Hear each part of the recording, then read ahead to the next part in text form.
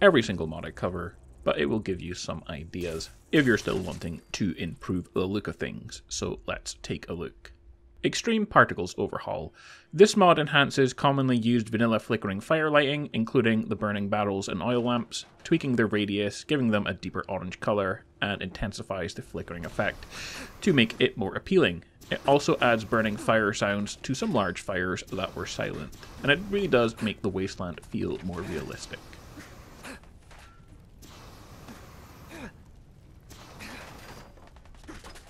Improved Lighting Ballistics. This mod improves lighting in-game and adds lights to projectiles and explosions. It adds visible tracers to ballistic ammo as well, which is the most important part. I've also added, to go with this, gorgeous glowing plasma weapons, and these two mods really improve the overall gameplay with you actually being able to see bullets now, and at night especially with energy weapons.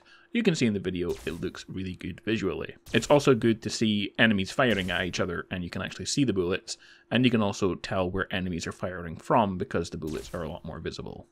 Clean Faces of Settlers. This is a simple mod. The NPCs for the most part have decent faces, especially compared to say Skyrim, but the biggest issue is they are all very dirty, and this mod simply removes that from them, and I think it's a really big improvement.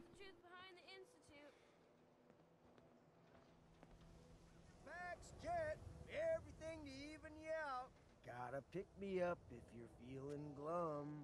Wasteland Creatures Redone is essentially a reskin that alters the enemy creatures in games and adds more variety to them, including bloatflies, brahmin, deathclaws, feral ghouls, mirelurks, mole rats, mongrels, mosquitoes, mutant hounds, roaches, rad scorpions, rad stags, stingwings, and yaoguai.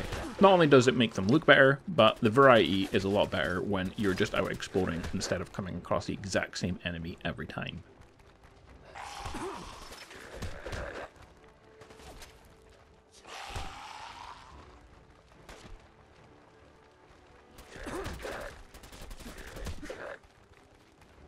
The Deadly Commonwealth expansion is a mod that adds in and improves a lot of the enemy factions in-game, and makes improvements to the visual look of them.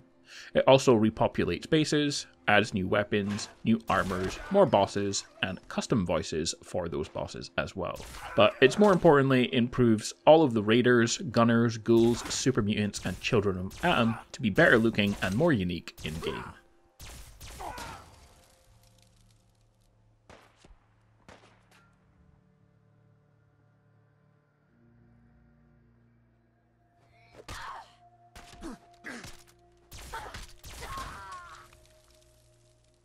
Post-Apocalyptic Homemade Weapons, including pipe guns, pistols, and assault rifles. Being a game with guns, there are of course thousands of weapon mods to add new weapons into the game, but if you want to retexture some of the vanilla weapons, this is a good one to improve the looks visually and give them a higher quality texture that looks good in the next gen update.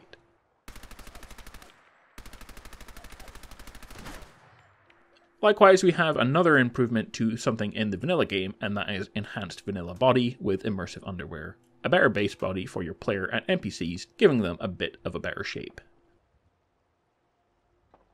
Synth Overhaul cast a new and improved look to the synths in the Commonwealth and adds more variety to them as well, so most are unique looking. This includes 70 different looking armor pieces, with different chrome colours, including grey, white, blue, purple, orange, blue metal, green, black and white. There's also 28 different looking helmets for them, 24 different looking uniforms, and 2 different looking synth weapons. And if you come across a group of synths, each and every one of them will have a slightly different look now, which is really cool.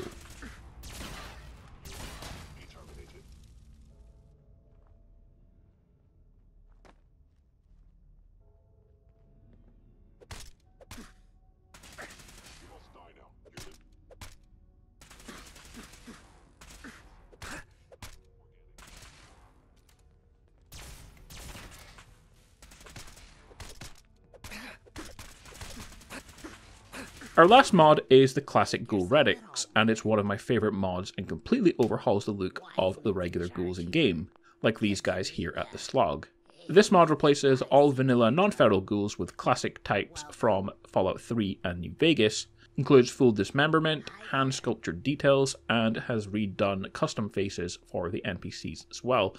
and I think this is one of the biggest improvements to NPCs for any mod in the game. So guys, there we have it, 10 more awesome mods for you to try out to improve your Fallout 4 in the next gen update, and have slightly better looking graphics or more realism. I will probably make some more of these videos, but I think we're done with the graphic overhauls for now, since the game's not going to get much better looking on console, especially with the 2GB mod limit. But there are still a lot of cool mods you can play with in the game if you want me to go over some of them. If you do, let me know in the comments below, like and subscribe for more, and I'll see you in the next video. Bye.